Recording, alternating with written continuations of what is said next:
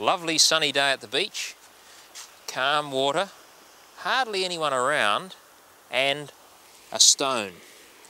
I guess you've done this many times before, at the beach or maybe at a lake or a river. Are you ready?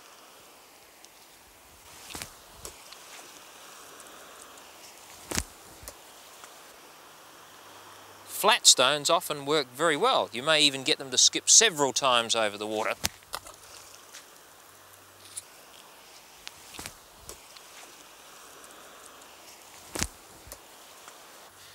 Big heavy round stones, on the other hand, are often duds. They don't even skip at all.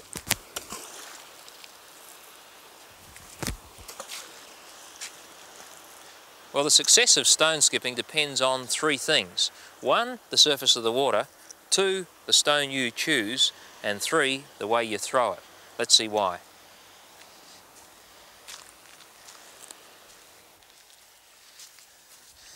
The surface of the water acts like a stretched sheet of rubber, and it's difficult to penetrate. There's the surface, here's the water underneath. Imagine that somebody throws a stone from directly above.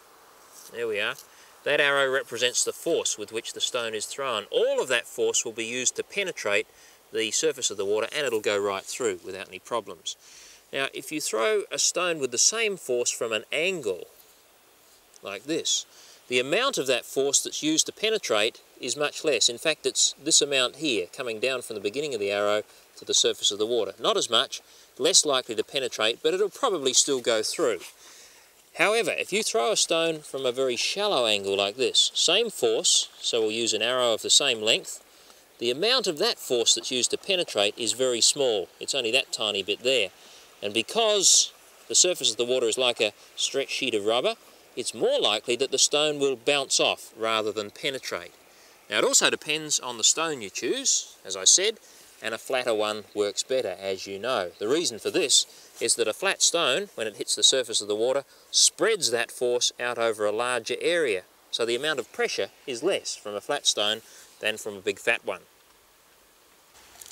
It's a bit like a pin bouncing off the surface of a balloon. What do you say? How could a pin bounce off a balloon? Well, it can do that if it comes to the surface at a very shallow angle. There, just like the stone bouncing off the surface of the water. I'm pushing with a reasonable force. What happens if I push with the same force and come directly from above? Just like the stone that didn't skip.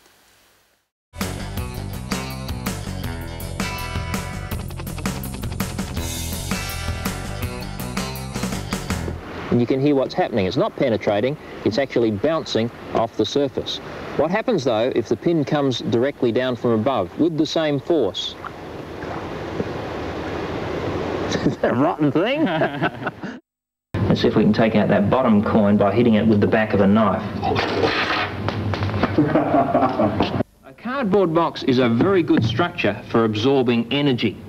In fact, if I take a heavy weight like this, I can drop that on the cardboard box and let's see what happens.